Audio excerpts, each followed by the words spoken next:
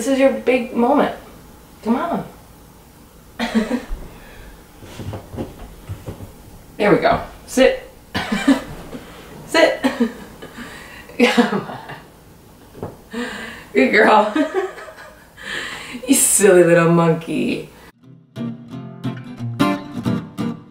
Hi, welcome to Angel's Knitting Show.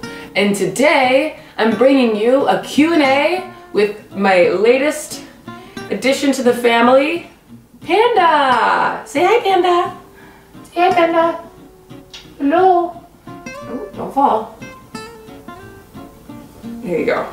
So this is Panda. You good? Some people knew that we were getting a dog, but for the most part we kept it kind of quiet. But now that she's here, everyone's asking about her, so I thought, why don't we do a Q&A? Plus, what gets better video views than a Q&A with a cute dog?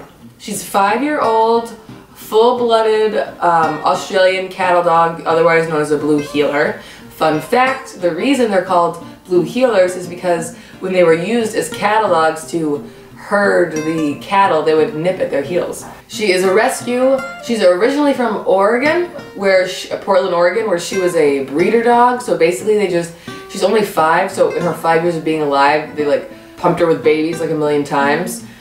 And then once they were done with that, they put her up for adoption. She got brought down to this adoption place in Little Rock, Arkansas, and then we found her on the website Pet Finder in Manchester, and they're like, oh, she's coming up from the south whenever you want her. So I guess adopting dogs from the south is like pretty common, right?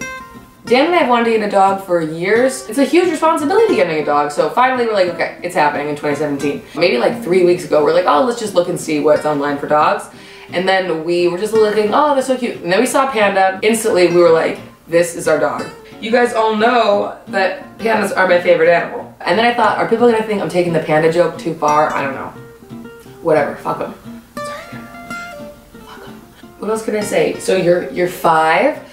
You weigh probably at most 30 pounds. She's very, very chill. Other blue heelers are really hyper and hyphy, and she'll get like riled up if you like go to take her out or whatever. She can get like energized if people are home, but for the most part she's really, really chill, almost like too chill, where I'm like, are you happy? Are you sad? Are you depressed? Who knows? I feel like her whole life she's just been surrounded by tons of dogs, and maybe she just like wants to just chill. Honestly, we haven't heard her bark once. Also, she doesn't know how to play. Like, we have toys for her.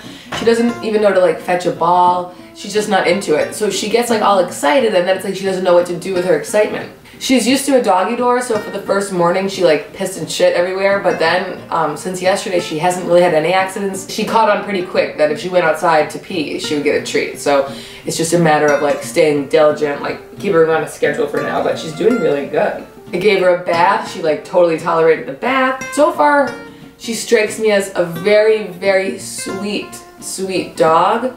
She's a little shy. She's very friendly and loving. She is a little insecure. She doesn't have that much confidence, I don't think. She's a little timid, a little skitterish. Of course, when you adopt a dog, usually that's just because you adopted the dog, so who knows what it'll be like in, you know, a few months or whatever. She seems pretty comfortable with us so far. She doesn't like the sound of a light switch, which is really random. Nothing else really bothers her too much. I don't know. Originally, including like a deposit and all the medical work and shots, etc., she was gonna cost $425, which I feel like if you're adopting a dog, like it should be free. But I guess if they're giving her all like the shots and vaccinations for the month and all that stuff, whatever. And then she had to go into quarantine when she arrived, which I think is just to test the dog, make sure they don't have any weird diseases that they're bringing into the state. And that cost $100, so the total cost was gonna be $525. But then, upon Panda's examination, they found that she has a thing called, cover her ears, adenomas, which is basically a chain of mammary cysts. Either you have to remove them or they'll go away once the dog gets neutered, but they didn't go away, and the doctor saw that Panda had so many that it would have been a very invasive surgery, so he just wanted to leave them alone, because most likely they'll be fine, but there is a chance that they could turn into cancer.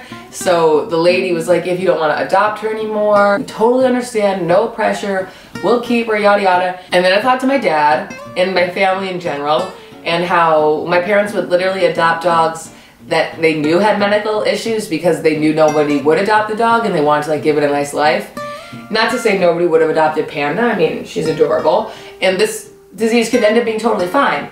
But I said, well, that seems like now we have to adopt her. Like, it just felt like another sign from the universe to get the dog, because I felt like, well, she needs us.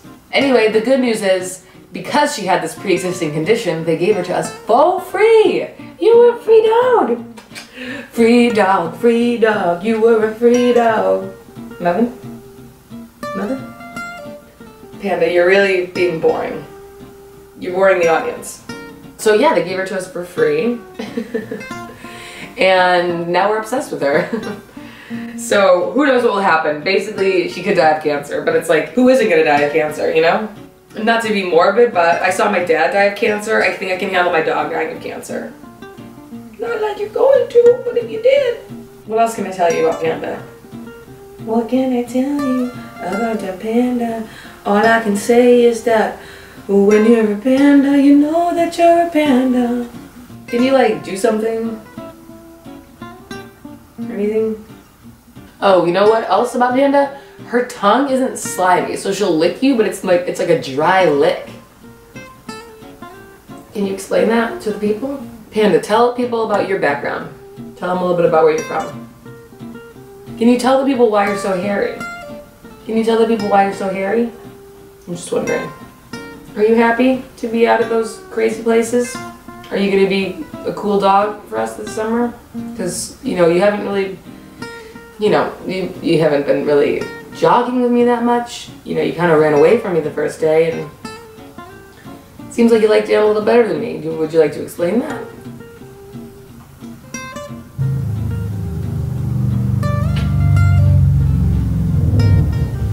When you're a panda, you know you're a panda. Do you have anything else that you want to tell them, Panda? Anything at all? Okay, well, thank you for watching this episode of Angel's Anything Show Q&A with Pandiola. Go tell the people bye-bye. See? Bye. Thank you for watching, and I'll see you next time. Goodbye.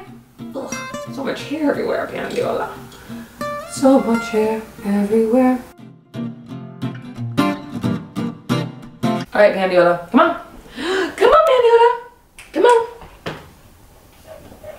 Get down. Come on. Good girl.